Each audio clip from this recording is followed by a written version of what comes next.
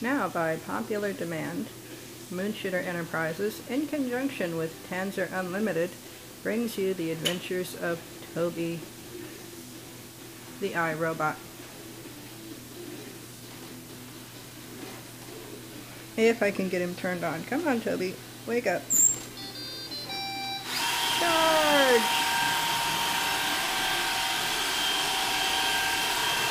First thing Toby has to do is try to establish a pattern. He's doing his swirly motion. Try to keep him in the frame. And now he's wall crawling. Wall crawl, Toby. Watch here. Toby hits the virtual wall. That's the little silver box over there on the left of your screen. It's preventing him from going through the doorway. Now he makes his way around the vanity, really beating the hell out of these 80-year-old table legs. Go, Toby! I love how he gets trapped under there, actually. It gets it really, really clean.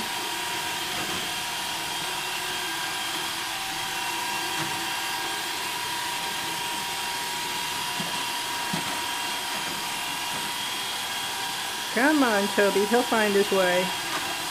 Oh, so close. See, I have no control over which way Toby decides to go. That's all part of his own artificial intelligence programming. Here he's headed for the big dust of crap. Oh, and now he's headed for me. Well, we'll let him bounce off just this once. There we go.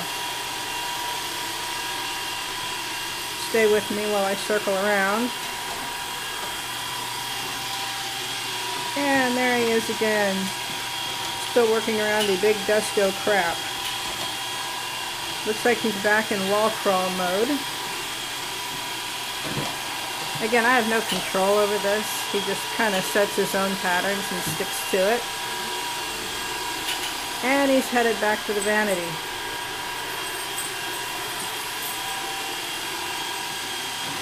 Oh.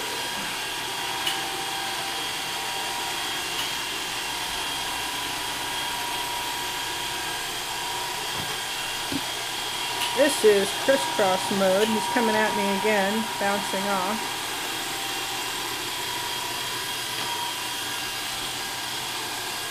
Roombas operate, of course, in 3 modes. The circular that we've already seen, and the wall crawl, followed by the crisscross. This makes sure that they hit every available bit of floor. Although in a room this size, it's going to take his whole 1-hour cleaning cycle. Then he'll charge for 4 or 5 hours and then go do another room. I'm waiting for him to crawl around the big desk. Maybe he'll do it now. These are my favorite bookcases here that he's investigating. I'll give you a quick look at those. Yay, favorite bookcases. And Toby's crawling. We get a lot of dog hair collected right in this general area. Something about the air currents. This house has a lot of problems with air currents. Oh, he's coming at me again. Ah, crash. The sensors are really quite amazing, as you can see. Doesn't waste any time at all once he hits something, bouncing off of it and moving on.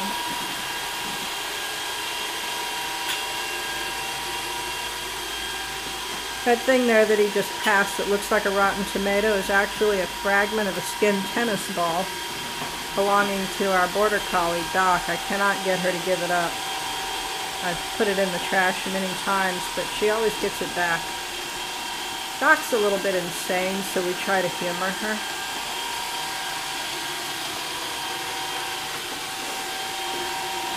He keeps coming after me. I'm not sure why that is. Try to get out of his way again. There we go. A lot of times I use the virtual wall to divide the room in half. Makes this sort of thing a lot easier. But this time I decided to just shut off the doorways out of the two big rooms and let him run the whole thing as he sees fit.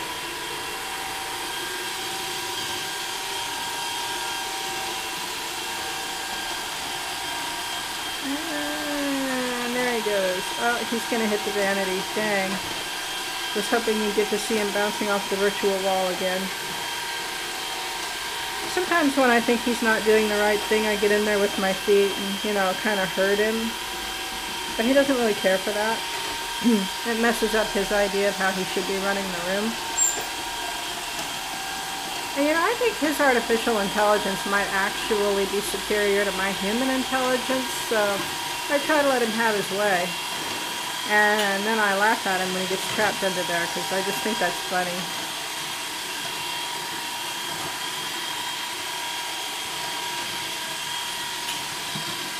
There we go, Toby. Give y'all a quick look at the vanity while we're waiting. Isn't that nice? We got that at a yard sale. It doesn't really fit with our early junkyard furnishings here in the giant barn of a house. But the family's been in the antique business for so long that you just can't really see a piece of furniture like that for $20 and not buy it. Sort of a problem that we have.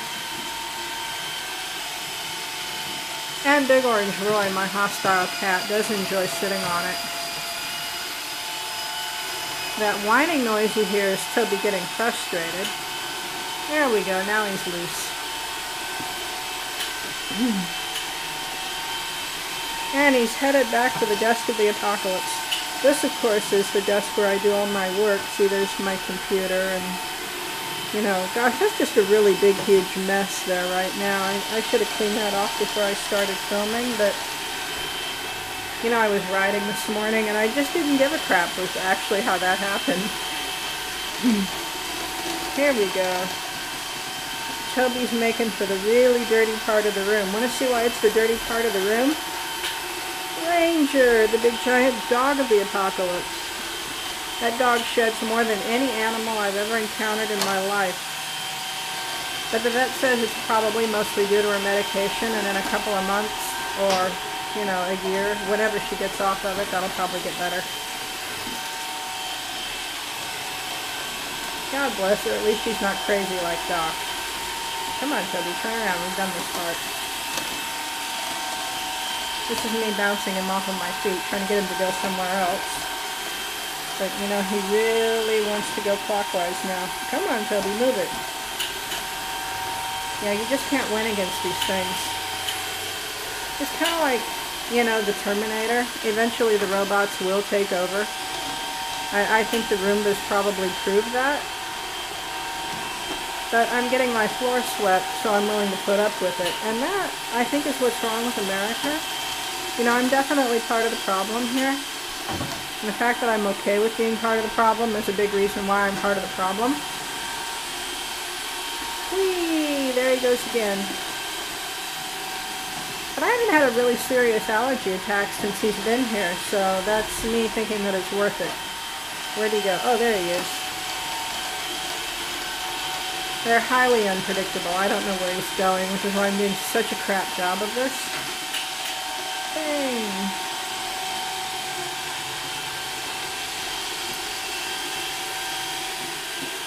This is my front door with a giant gap under it. I told you we lived in a barn. Very drafty. And you should see the size of the spiders that come through there.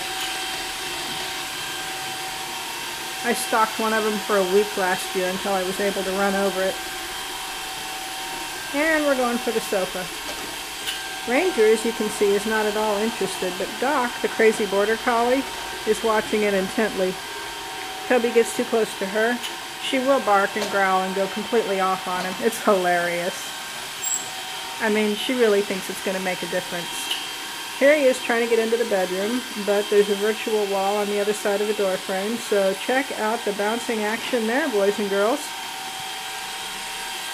That's how that works.